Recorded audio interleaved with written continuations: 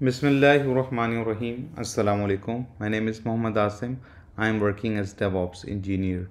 Guys, in this video, I'm going to show you how we can access our internal applications securely, and we are going to use ZeroTier, right? And ZeroTier give you a powerful feature to access your application internally and even the host machine, right?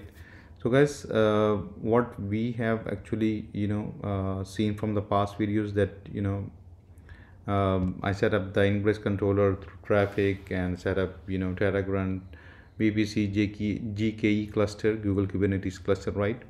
So guys, I already done that to save the time, and what I'm going to do, I'm going to show you the stuff like to deploy one application, and that application is going to be a router, right? So first of all, I just want to show you that I've already made one DNS entry, and this particular DNS entry should be able to give our application.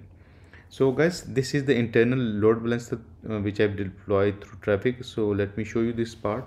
So if I do kubectl get ingress in namespace traffic, right? So you will see this is the private IP address of the load balancer. So instead of ingress, I should type the SVC, which is going to be the service. So guys, this is the IP address, and what I'm looking to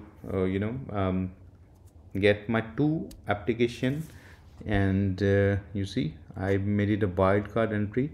One application is going to be like app.seclanmushtaq, other is going to be api.seclanmushtaq.com. one load balancer, multiple application through a single ingress controller. So now our focus is to access that particular application, right? So if I navigate to this application, I mean this container, so this container I've already is part of my network. So what I'm going to do, I'm going to try to access this particular application locally.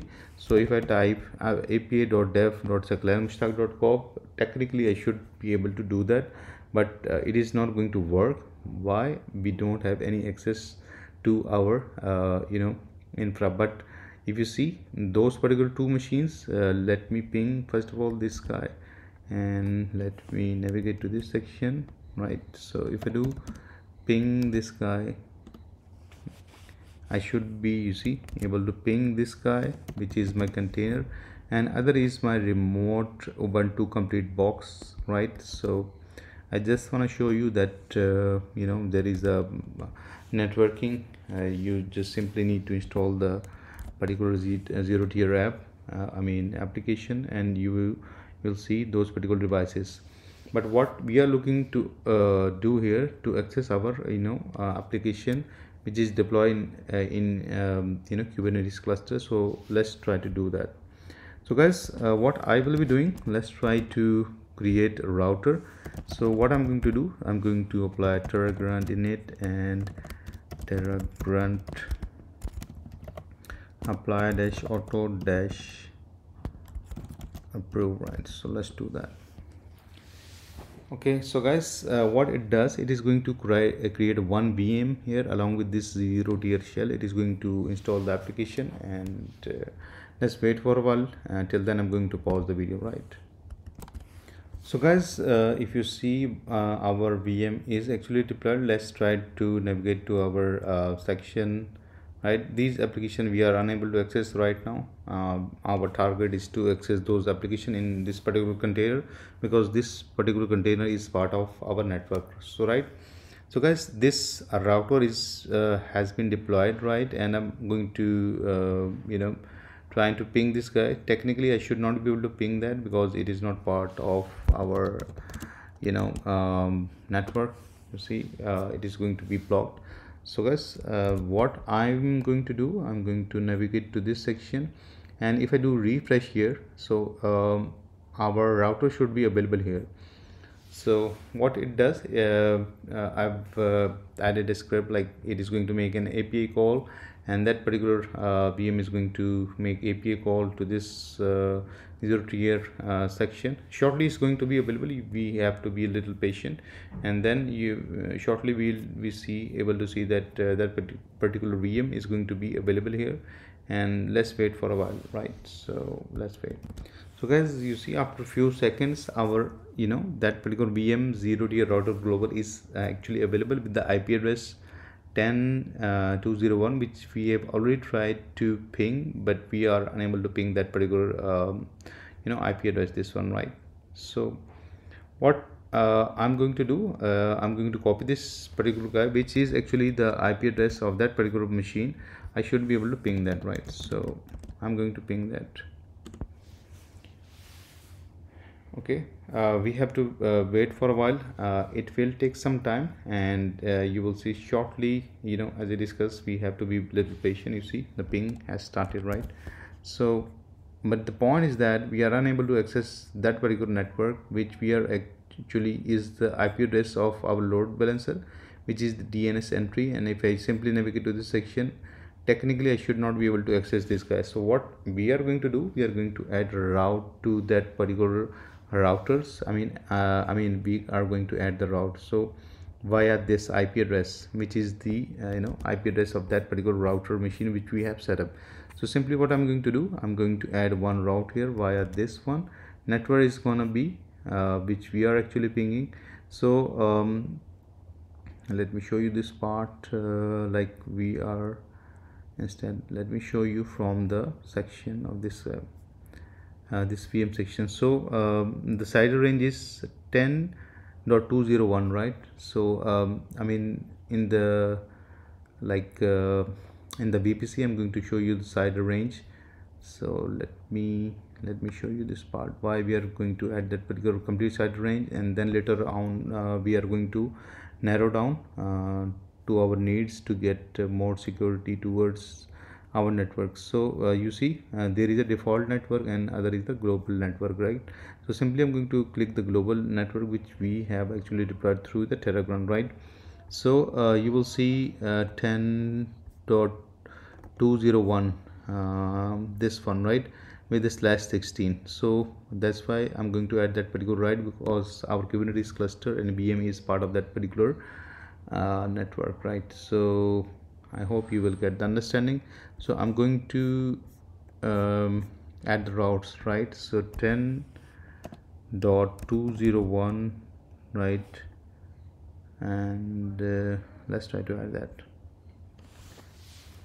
Okay, so let's try to try the ping again of that particular router. I mean this time we are you see able to access particular VM, and let's try to also I mean the ping other guys, like ping the other VMs, should be able to do that. So let's try to do that. And if I try to do that, so let me paste it here.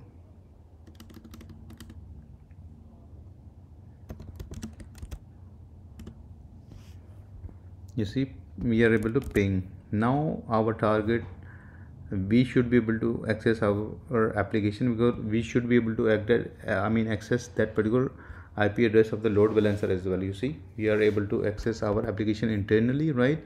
And let's try to access the other application app .dev.seclanmstack.com, right? You see our application is particularly effectively working fine in our internal container, which is actually a part of that particular network, right? So this is our network, this is our Docker container sandbox, and which is part of this network. We added a route and we are able to access our application internally without doing any proxy or all that stuff through the the router we have created. Yeah, that is it, guys. One thing I would like to add at the end, you see, we want to narrow down the scope of our access. Let's say try to ping this guy, and I don't want that. I just wanna give access to only to my load balancer. So what I'm going to do, I'm going to get rid of other complete route which we have added, like narrow down the scope. And what I'm going to do, I'm going to simply remove this guy, right? Wait for a while. What it does, it is going to save it, and then what we are going to do, we are going to simply put the internal IP address of our load balancer, which is going to be /32, which is going to be the complete address, right? So let's try to save it, and then we are going to see, do we are able to access our application. And let's first of all see, do we able to ping the guy which we in past able to ping those guys. You see ping is top, right? So that is how actually we securely control the route of traffic, right? So yep. And let me try to ping the other machine as well, 10.206. So but technically I should be able to access my application without any issues. You see I'm keep refreshing, which is request. You see where is the request goes, request 2 goes to this router. If you see one of the host machine, this is the deployment and the pods containers. So you will see that the load balancing is working fine, and we are able to internally access our application. And if you see, I've added a wildcard entry, and is able to access multiple application through a single load balancer, and routing is happening on host and path based routing. And you see, let me show you this part. So this is the guys application I deployed, app.dev.seclamstack.com. other is api.dev.seclamstack.com. so one application is listening on port 8080, another is actually listening on 80 port, right? So this is how we can successfully route the traffic through a single load balancer. And we are using cert manager, and which actually manage the free certificates through Let's Encrypt. So this is the dev staging queue environment. We have actually set it up and access our application internally, right? So let me show you that part as well regarding the cert manager. So guys, I've already made videos with regard to that, you can watch those particular videos. And this is the cert manager, which is going to manage the certificates right for us. And the other part, I need to show you the traffic ingress controller. For traffic, I've already made videos, you can watch those particular videos. So these are the traffic ingress controllers, which is actually doing the routing for us. And in then just default namespace, where our applications actually are deployed. And I'm going to show you in the last kubectl get ingress routes, and you will see that 2 routes are added. And simply I'm going to describe those particular routes, and you should be able to see the entry is actually with navigate. One is navigating to the API, you see this one, and the other is actually navigating to the app.seclamstack.com. So and also the IP address of the load balancer is kubectl get svc, which I guess I already shown you guys in the start of the video in namespace traffic. This is the IP address, and just double confirm from the kubernetes area type load balancer. Guess sorry guys, this is a sandbox environment, and this is just timed out. Guys, if you like the video, please like, share and subscribe the channel, and have a nice day. Thank you.